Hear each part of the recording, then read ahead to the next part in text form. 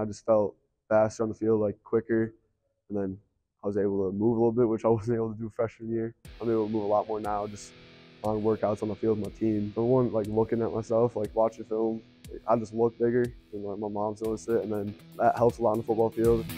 I was in 5th grade, second half of 5th grade. I wanted to get better. I started taking football more seriously right around then. I loved it. Like I was down in Kalamazoo, so it was like a 40-minute drive, but I still loved coming in and just grinding. Foundationally, I don't think I'd be where I'm at right now if I didn't foundationally learn like how to squat, how to like move really.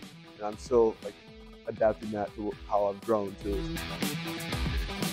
Last year, explosiveness. This like session from like winter to now, it's all been about like explosiveness and moving faster, and I've definitely felt that in my list, and then also speed and just on the field, how much faster I've gotten.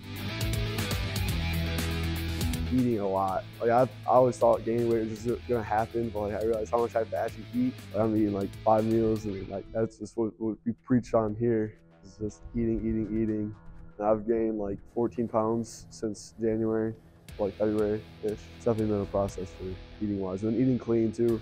I remember like when I first came here, just eat, and I was like cheeseburgers, and fried food, and I was like, now I had to kind of rein back, kind of eat some clean food, and then put on good weight.